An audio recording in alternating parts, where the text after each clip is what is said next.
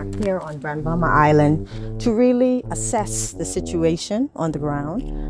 There's a lot of work that needs to be done. We are now in the Garden Villas area that requires numerous issues to be addressed. One of them is housing. You can see many of these dilapidated structures that exist, and the Honorable Keith Bell has made it a priority to focus on this area as one of the initial projects that we will undertake on this island. And so we're going to continue. We've had meetings this morning with the Grand Bahama Port Authority, also with the Grand Bahama Development Company. We've also had tours at various facilities that will help us to carry through some of these projects that we want to do. But I'm just excited that we will begin to see action, because there's so much that people have been going through.